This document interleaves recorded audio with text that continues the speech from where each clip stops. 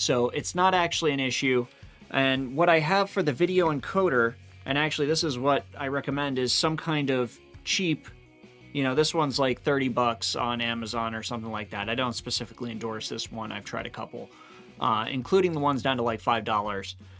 But the key thing is to have one that actually outputs MJPEG or motion JPEG.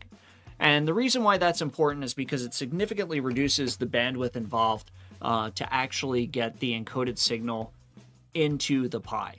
And that reduces overhead significantly, and then you don't suffer as many performance issues. So over here, what we're actually going to be streaming to is OBS itself. And I'm just going to slide this out of the way. All right, is OBS itself. So inside of OBS, we're going to open this up, assuming I can put this on the right computer. We're going to open up OBS, and I already have this defined.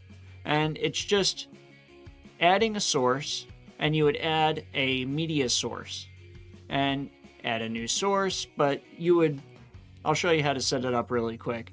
So in here, normally local file is checked by default. So we're going to not check that. And that'll allow us to use a network source. So for us, we're going to be using SRT for this.